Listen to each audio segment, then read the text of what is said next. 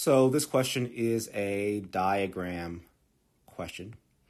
Any question that provides some visual input, I'm going to call a diagram question. More specifically, what we have here is a graph.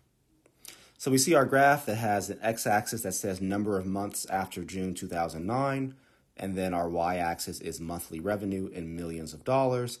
And it looks like as the number of months after June, right? So July, August, September, 3 months, 5 months, 10 months, 12 months away from June 2009, our graph is increasing exponentially.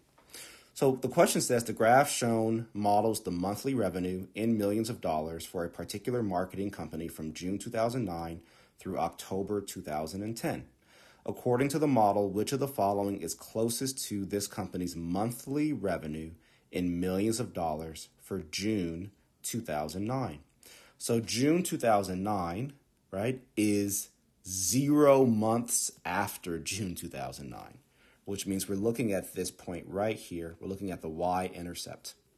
So if I want to determine the monthly revenue for June 2009, again, based upon how the graph is set up, that points me towards the y-intercept here. If this is 20 and this is 40, that means this is 30. So each of these lines is worth 10. So that means this line here is 10 million.